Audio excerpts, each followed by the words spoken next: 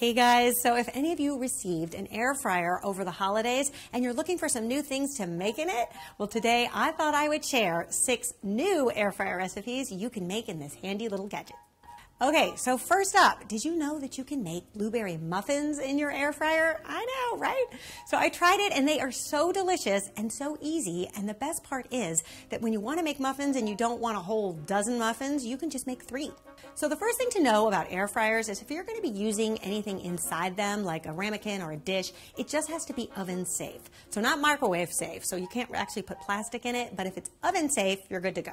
So for this recipe, I'm going to be using 3 1-cup ramekins. I'm going to line them with a jumbo muffin paper.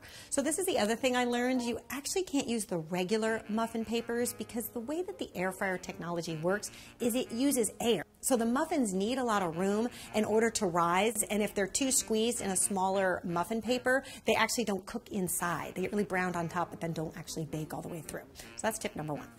Then in a medium-sized bowl, we're going to add 1 egg, 1/3 cup of white sugar, 1/3 cup of vegetable oil, 2 tablespoons of water, and 1/4 teaspoon of vanilla extract, and then 1 teaspoon of freshly grated lemon zest. So you can whisk that all together until combined, and then in a smaller bowl, you're going to whisk together the dry ingredients. And all it is just 2/3 cup of all-purpose flour, 1/2 teaspoon of baking powder, and 1/8 teaspoon of salt.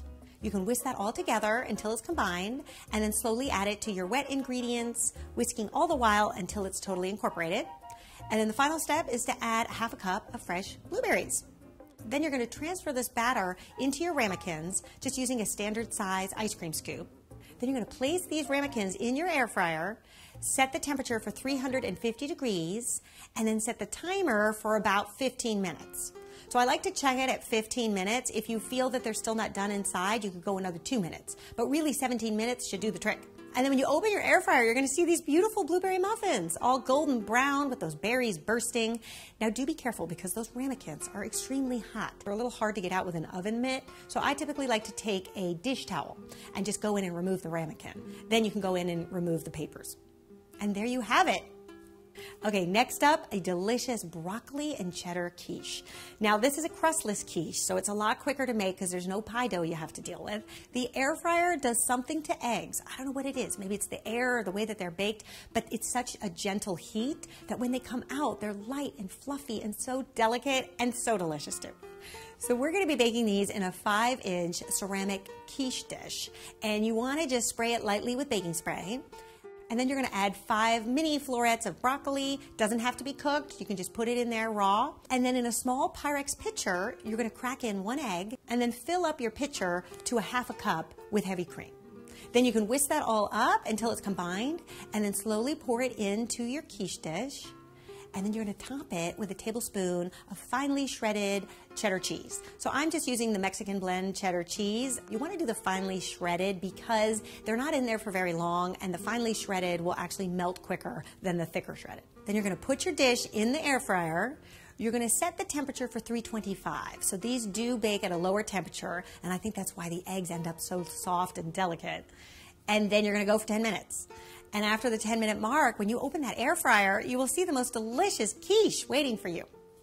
This is so quick and easy that it's great for a weekday breakfast if you're running out the door, or I also make them for lunch. Okay, now next up, you haven't lived until you've had a grilled cheese sandwich in the air fryer.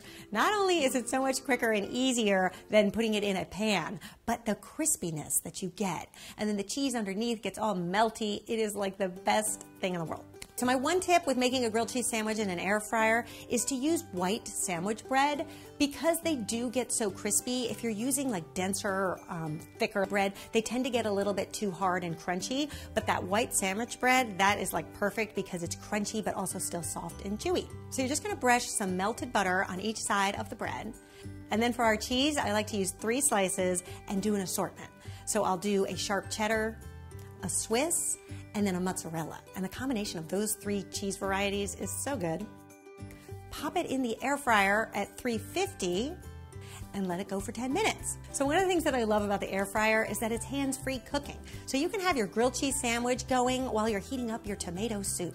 And I've got a couple of great recipes for tomato soup. I'll leave you links in the description. But then once your grilled cheese sandwich is done, you'll see it's all toasty and the cheese is all melty, and then serve it with your tomato soup, which is all ready to go. This is a really quick and easy lunch idea, or you could also make it for an easy dinner. Okay, so now we had to include something sweet, because sometimes you get the craving for something sweet and you don't want to make a full dessert, you just want a bite or two.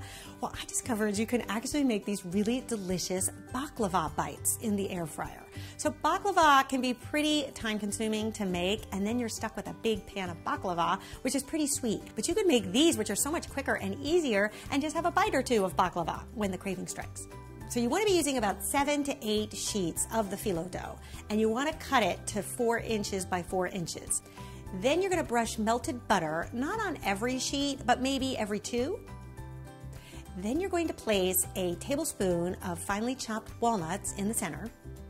Then on top of the walnuts, you're going to drizzle a teaspoon of honey, then a little pinch of cinnamon, and then a little bit of orange zest. Then you're going to bring all those corners together and kind of create like a little purse with it. So if you press the phyllo dough down, it will actually stick to the honey that's underneath and create these fun little kind of purse designs. Then you're going to place it in the air fryer at 375 degrees Fahrenheit and go for anywhere from 7 to 10 minutes. And once it's done, you'll see how cute they look. And the phyllo dough creates this really beautiful top and garnish with some finely chopped pistachios. This is a great little dessert to serve if you're having people coming over for coffee last minute, or if you just want a little bite of something sweet after dinner and not take the time to make a full dessert. Okay, next up, chicken tenders. Now I know that this is as cliche as it gets when it comes to the air fryer. Everybody's making the chicken tenders and the mozzarella sticks, but there's a reason why they're making them. They're pretty good. And I've really perfected my chicken tender recipe for the air fryer, and I just had to share it with you because they're just too good. You're going to take a pound of chicken tenders. Make sure that you salt each one on both sides, because this is going to create a really moist and juicy chicken tender. Then in a medium-sized bowl, you're going to combine 2/3 cup of panko breadcrumbs. I love the panko breadcrumbs because it creates a really nice crunch to the chicken tenders, but we're going to mix that with some traditional breadcrumbs. If you want to get the Italian breadcrumbs, you can, or you can use the plain breadcrumbs and just add a teaspoon of Italian seasoning. And then we're also going to add 1/3 cup of freshly grated Parmesan cheese. I do think that's the secret ingredient because it does help all the breadcrumbs bind together when it starts to melt in the air fryer, and it does give you one more level of flavor. And then in a shallow bowl, crack in 2 eggs and give those a whisk. There, now we have everything ready to go, and then the next thing you want to have ready is a sheet pan lined with parchment paper, because this is going to hold our chicken tenders as we start to bread them. So you want to take 1 chicken tender, dip it in the egg bath, then dip it in the breadcrumb mixture and cover it all with the breadcrumbs, packing it down, making sure it's adhering, and then transfer it to the baking sheet. And just repeat this process until all your chicken tenders are breaded and ready to go. And then once you have all your chicken tenders laid out on your sheet pan, I do like to give them a spray with some olive oil. So this is my other thing that I have discovered when cooking in the air fryer. These little olive oil spray cans are really the way to go because it allows you to put a little bit of oil so that you get a little bit better crunch without drenching the thing in oil if you were just drizzling it. Then you can place 3 or 4 in your air fryer, whatever fits, and then you're going to bake them at 350 for just 12 minutes. And I find you don't even have to flip them. They actually get really crispy on the bottom side too. Now, if you're preparing this for a dinner, I would take the ones that are cooked, put them on a sheet pan, and pop them in a 250-degree oven just to keep them warm while you go through the rest of the batch. Then once all the chicken tenders are done, I like to put them on a platter, sprinkle a little bit of fleur-de-sel sea salt on top, and then a little bit of freshly chopped parsley. And then I also like to serve 2 dipping sauces with these. So I'll do a honey mustard, which is quite good, and then I'll also do a ranch for the traditionalists. They seem to like that. And I'll leave you my recipes for these dipping sauces in the description. Now, a really delicious thing to serve with these chicken tenders are some potato wedges, and they're also super simple to make. All you need is 1 russet potato. I leave the skin on because I actually think it protects the potato a bit more and keeps it from becoming too dried out in the center. So just cut your potato in half, then cut each half in half, and then cut those quarters into 3 equal size slices. And then you'll have a potato wedge that's roughly 1/4 inch in size. Spray them with your olive oil spray, add a little salt and pepper to taste, and a tablespoon of freshly minced rosemary. Then you're going to place these in the air fryer Arrange them so that they're as single layer as possible, so that all the air can circulate and cook them at the same rate. And then I like to do a lower temperature, longer air fry for potatoes, just to make sure that they don't get too golden brown and that the insides aren't cooked. So I find 350 is really the way to go. And once they're done, you can put them in a little serving platter. And I like to serve these with some smoky ketchup. So you basically just take about a 1/4 cup of store-bought ketchup, add a few shakes of smoked paprika, give it a stir, and that's all you have to do. And you have like the fanciest ketchup. It's so good with these fries.